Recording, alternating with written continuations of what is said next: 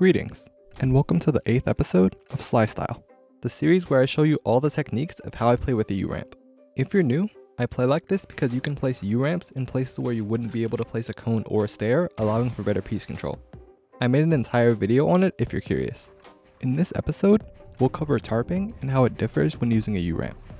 Most of the tarping is the same. Full tarps, bizzle tarps, open face tarps, all don't use ramps, so it's the same.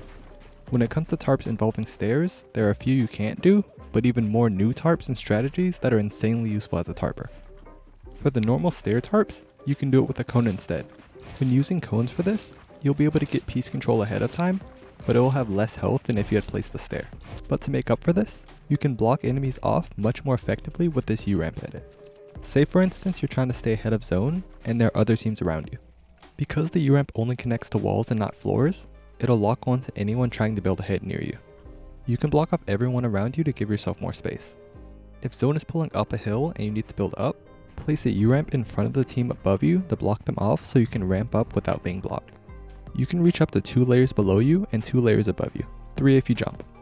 The way this works is just like in the last video where Fortnite tries to place your builds above or below where you aim it if there's nothing to connect to.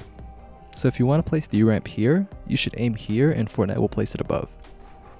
Now for elevation changes. When you're going down, place a cone, edit it, then place a stair and reset it. Then build the walls to protect your sides.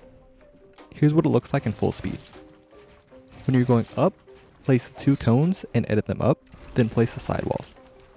You could also temporarily edit the cones into stairs while you do this if you wanted. This is better than temporarily changing the stair back to normal, because this way you still have the U-ramp available to block off anyone in your way. Let's look at some of the more situational tarps. You have to use cones if you want to do this one, but now you can block both above and below you with only 2 builds, either by being above the stair or below it.